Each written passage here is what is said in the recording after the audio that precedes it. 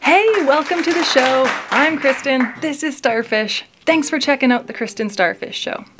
Today, we're gonna learn about the cutest things on the reef. Yes, these are the baby fish. Now, in marine biology terms, we call them juveniles. What's cool about juveniles is when they grow up to adults, they can look completely different. So let's go meet the babies and the mummies of these fish.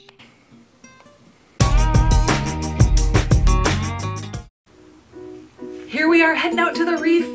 Now it's time to get in the water, put our regulators in. Let's take a dive. That's how we breathe underwater. Here we've got our babies, the harlequin sweetlips. These are the cutest fish on the reef. How many white spots do they have? Let's count together. 1, 2, 3, 4, 5, 6. I see one more, 7. 7 spots. Now, harlequin sweetlips are known for their beautiful striking patterns that are often bright orange with lines and spots. They can grow up to 2 feet in length. That's huge. Now, you know what? They're actually carnivorous. They like to eat a variety of small fish, crustaceans, and other little invertebrates. They can even live up to 25 years, which for a fish is a really long time. Harlequin sweetlips are mostly in the Indian and Pacific Oceans on coral reefs and lagoons. Their body does that funny shaking as it swims to mimic poisonous flatworms. But they're also just a really bad swimmer when they're that small. But it's a pretty good way to have as a predator defense, so maybe no one will want to eat you if they think that you're poisonous. Yeah, I love his little wiggle there. And here he is a little bit bigger, almost kind of like a teenager. And here is a mummy or daddy sweetlips. Thanks for learning about some fish with me today. I hope you enjoyed the dive. It's always so exciting on a reef to see these little tiny fish. They're so hard to find. Groper!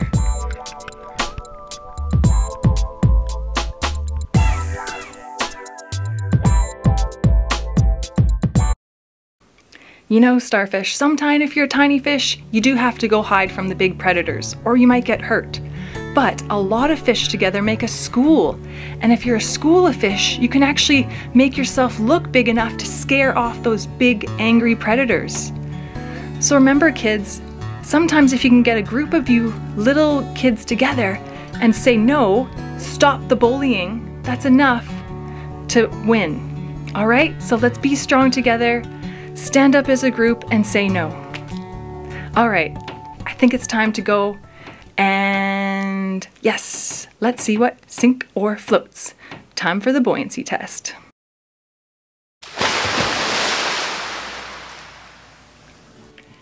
Okay, time for another episode of the buoyancy test.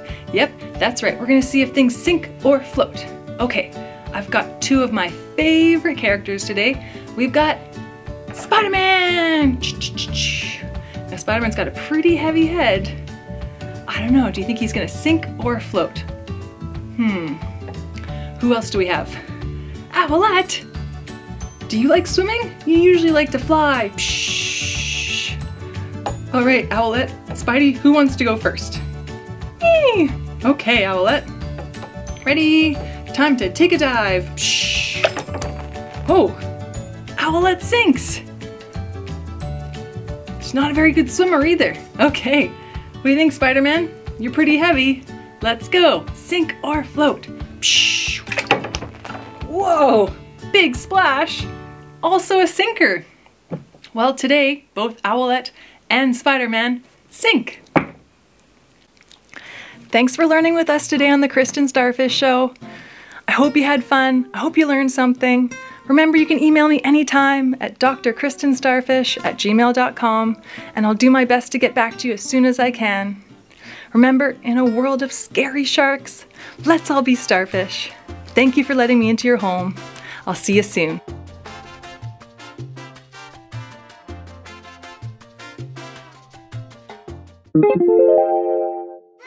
Welcome to the Kristen Starfish Show, the show that takes you on exciting adventures through the oceans. I'm Kristen, this is my buddy Starfish. Today we're going to learn about one of the most iconic predators in the ocean, and that is the white-tip reef shark. Yeah, sometimes sharks can be scared, but they're super important at maintaining the ecosystem dynamics on the reef. So let's put on our mask and snorkel. Time to take a dive and learn about white-tip reef sharks.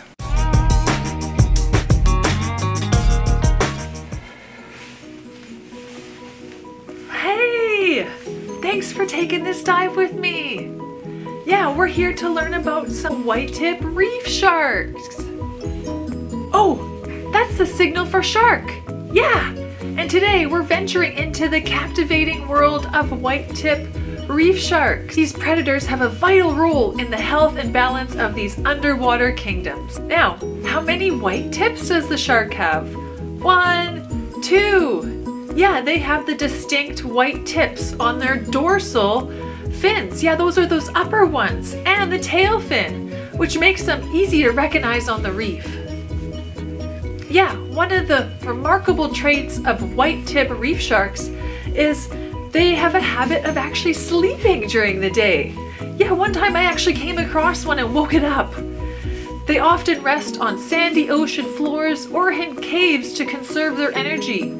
This behavior is known as yo-yo swimming, where they alternate between rest and activity during the night. Whoa, how many jellyfish can you see? Yeah, just one. Okay, now these sharks are stealthy hunters. Their slender bodies and distinctive white-tip fins allow them to maneuver gracefully through the reef hooks and crannies where they prey on small fish and invertebrates.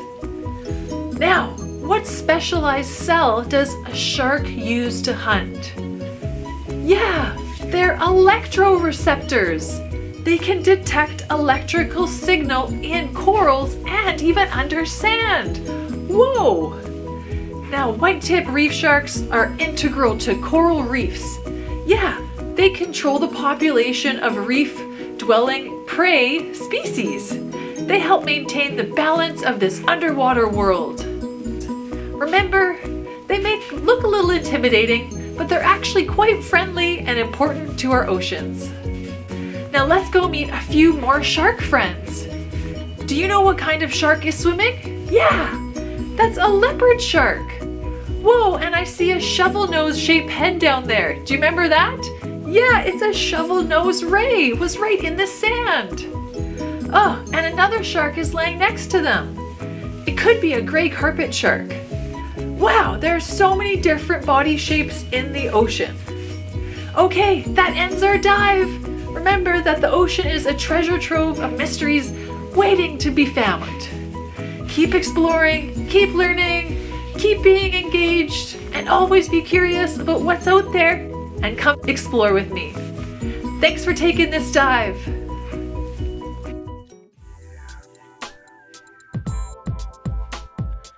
H. Huh. Humpback whale.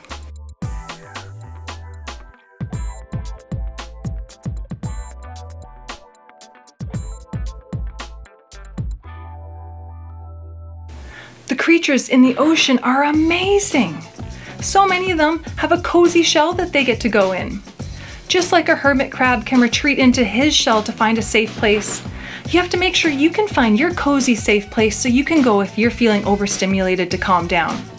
So whether that's a quiet corner in your room or cuddling up on your bed with a book, I hope you can find your safe space too. Okay, I'm getting a bit hungry. I think it's time for afternoon tea 1, 2, 3. Thanks for joining me today on another episode of Afternoon Tea 1, 2, 3. Yep, this is where we combine my favorite activities, math, counting, and eating. What kind of superfood do we have today? Well, this is our super fast food. We've got some broccoli and oranges. Yum! And who's our special guest? Hey Starfish, how you doing today? Who did you bring along? Great white shark! Oh, how you doing today, buddy? You doing good? Must have had a big swim to get here. Okay, you look really hungry. Should we start with our oranges? Okay, let's count them first. We've got 1, 2, 3, 4, 5, 6, 7, 8, 9 oranges. Okay, I'm gonna have 2. What about you, Starfish? You want 2 as well? Okay, 2 for you as well, Shark? Okay, well we had 9 to start with. I'm gonna eat 2, Starfish is gonna eat 2, and Shark's gonna eat 2. That means there's 6 that we've taken away.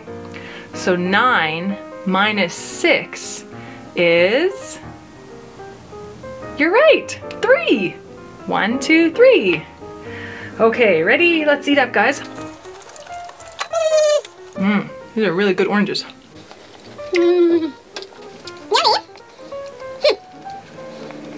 Remember, we don't want to talk with food in our mouth. Okay. That was super yummy. I'm super full after those oranges. But we still got some broccoli. Who would like some broccoli? We have 1, 2, 3 broccoli. Okay, you want 1, Starfish? And you're gonna have 1 too? Very good. I think I'm too full. So let's see, we had 3 broccoli. We've taken away 1 for Starfish, 1 for Shark. So 3 minus 2, yep, there's 1 left over. Yum, that was so good. Thanks for joining us on Afternoon Tea 1, 2, 3. Thanks for being part of the Kristen Starfish community. Keep inspiring others to make the world a better place. I sure hoped you liked diving with me today. If you like these videos, please like and subscribe. I can be reached anytime at drkristenstarfish@gmail.com. And remember, in a world of angry sharks, let's all be starfish. Take care.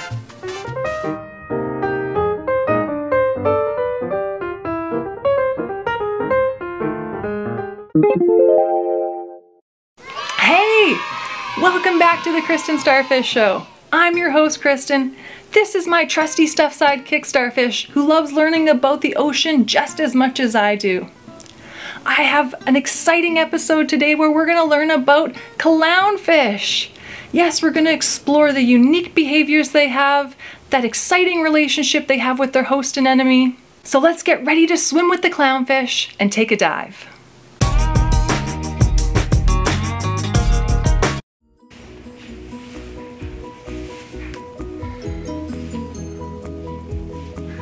Hey, it's time to take a dive. Today we're embarking on an adventure to explore the colorful world of clownfish. Our journey begins in this bustling coral reef where these tiny but charismatic fish call home. Yeah, now clownfish are also known as anemone fish. They have captured our hearts in these vibrant colors and intriguing behaviors. Yeah, clownfish come in lots of colors. Okay, how many fish can you count? 1, 2, 3, 4, 5, 6. Whoa, 6 of them. All right, let's start with something super cool. Clownfish have an amazing talent. They can change their gender. That's right, when the leader of their group, which is usually a female, is gone, the largest clownfish, the male, can become a female.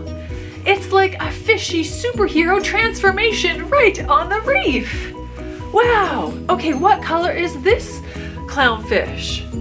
Orange and white. What color is this clownfish? Yeah, a red one.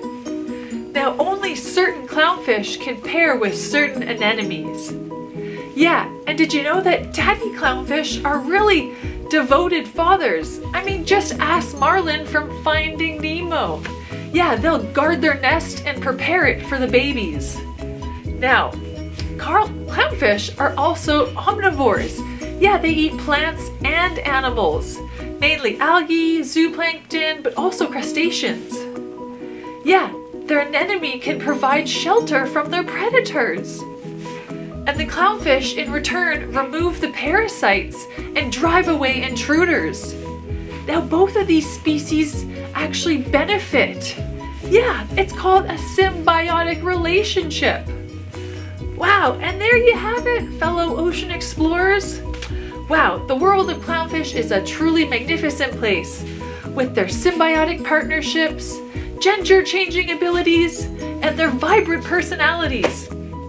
These tiny fish play an important role in the ecosystem, adding a dash of color and a splash of character to our coral reefs. As we wrap up our underwater adventure, remember there's always more to discover beneath the waves. Keep exploring, keep learning, and always be engaged. Thanks for taking this dive with me.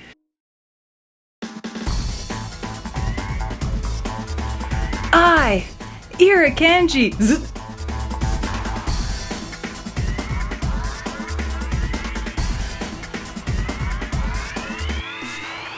Today was one of those days where I was super overwhelmed and I was having a little bit of a freak out.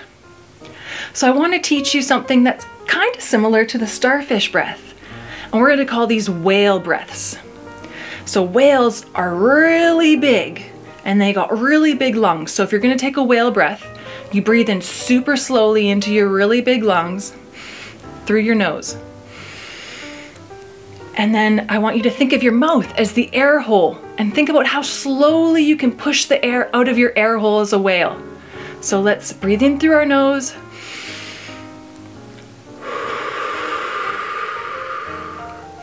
Whoa, that was a really good whale breath. Let's try it one more time.